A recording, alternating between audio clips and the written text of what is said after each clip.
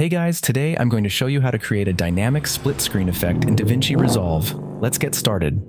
So I have 3 clips on my timeline. First, I'm going to disable video layers 2 and 3 so I can focus only on the first clip. Then I'll move forward in the timeline to the point where I want the split screen to begin. At this point, I'll add keyframes for both the position and cropping settings. Next, move the playhead ahead a few frames. Now, I'll go to the crop left setting and start cropping from the left side first.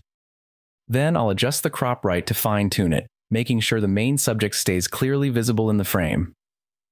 After that, I'll use the position parameter to shift the clip and align it to one side of the screen, making sure it fills exactly half the frame.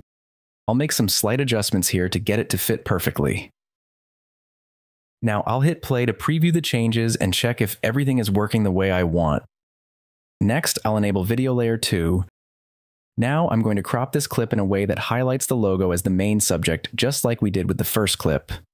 Using the crop left and crop right settings, I'll remove the unwanted parts from both sides until only the area around the logo remains clearly visible.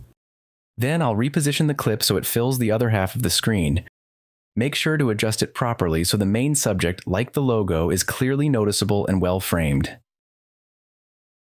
Once that's done, it's time to animate the clip to bring it into the split screen smoothly. Now I'll bring the playhead back to the start.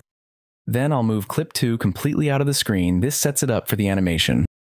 Next, I'll move the playhead forward and stop at the point where the first clip starts to shift into its half-screen position. At this point, I'll create a keyframe for the position parameter on clip 2. Now I'll move the playhead forward frame by frame.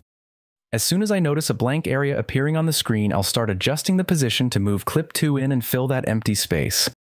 I'll keep moving the playhead forward, one frame at a time, and slowly adjust clip 2's position. As the blank space appears, I'll slide clip 2 in to cover it step by step, until the entire empty area is filled and both clips are sitting perfectly side by side. Now I'll play through the video to check if everything looks smooth and make sure there are no blank spaces left between the clips. Now I'm going to create a horizontal split screen. To do that, I'll first trim clip 2.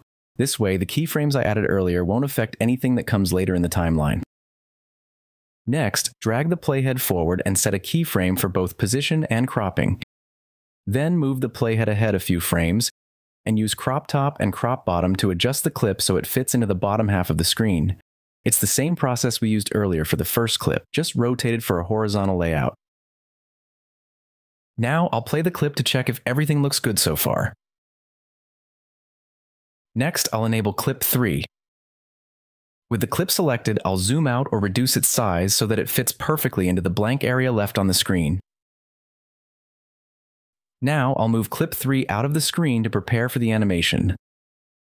Then I'll go a few frames back and create a keyframe for the position parameter. From here, I'll follow the same steps as before. Each time a blank area appears, I'll reposition clip 3 to slowly fill that space until it fits perfectly.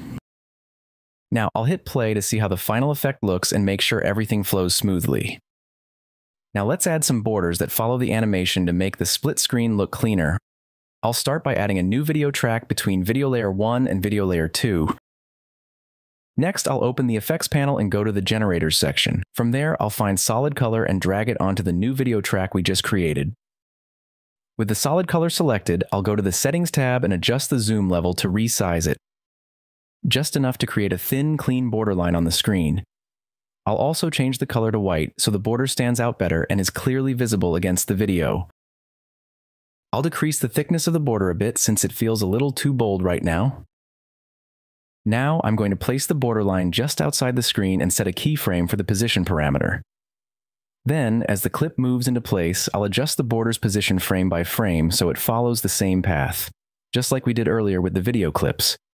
You can follow the same steps to create a border for the other half of the screen as well. Just adjust the direction and position based on your layout. And that's it. Hope this helped you create clean, animated split screens in DaVinci Resolve. Sorry if it felt like a bit of a drag. If you found this helpful, give it a like, subscribe for more, and don't forget to tap the bell.